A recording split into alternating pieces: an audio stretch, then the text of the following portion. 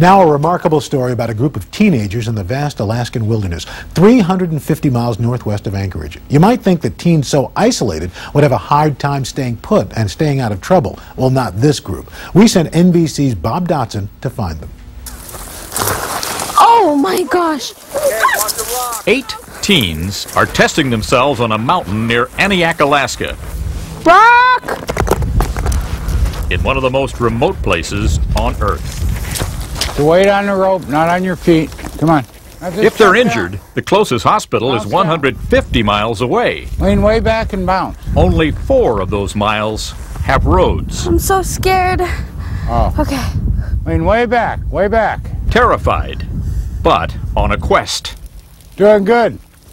These Eskimo and Inuit Indians call themselves dragon slayers. You did it. You did it. Okay?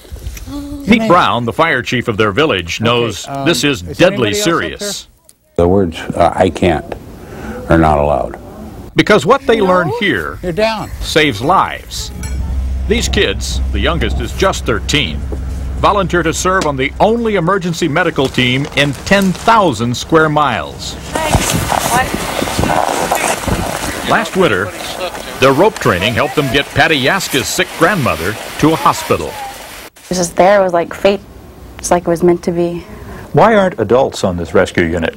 Originally, of course, there were, but we went from approximately 20 calls a year, and then it jumped up to 450 calls the next year. What do you got? Sat 96, pulse 87. An average of more than 1 a day.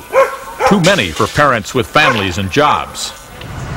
The Dragon Slayers live in a poor village that can't afford to pay for a rescue team. Just 600 people. Some still survive on fishing and hunting. The center point where they all meet is called the what?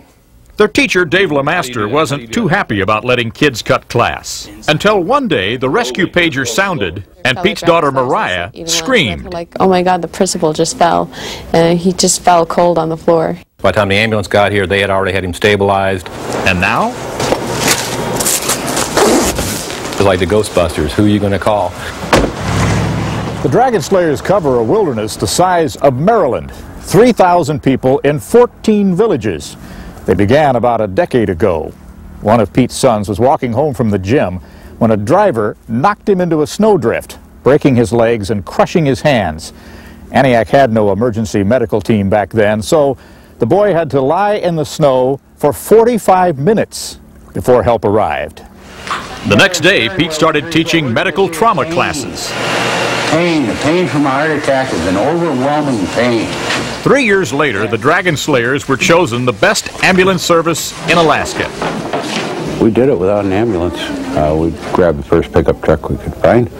Or float plane, or boat, or snowmobile, to save hundreds of lives. We take care of everybody. Including themselves. In November of 2000, you had some personal troubles. Dragon Slayer April Kameroff swallowed 2 handfuls of Tylenol. It was like a cry for help.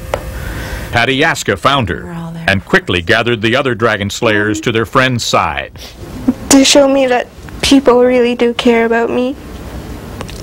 Not only did they save her life, they helped her turn it around. I love you guys so much. April now has a new job in the village clinic, studying to be an Aniak nurse. For today, Bob Dotson, NBC News, in the Alaskan wilderness. Sounds like Nice story. a big Yeah, what a difference great in people's program. lives. They should do that maybe in other communities. Wouldn't that be nice? Guess But especially needed here, I You get in guess. trouble and you see a 13-year-old kid respond in an ambulance, your first thought might be, and then all of a sudden you think, what are my alternatives? Right, exactly. You know. But they look like they know what they're doing, which is the bottom line, helping people. Still to come, 1 week in America captured in photographs. Plus love letters from Ann Landers. And the story of a hunter who turned into a bear, fact or fiction. Your local news.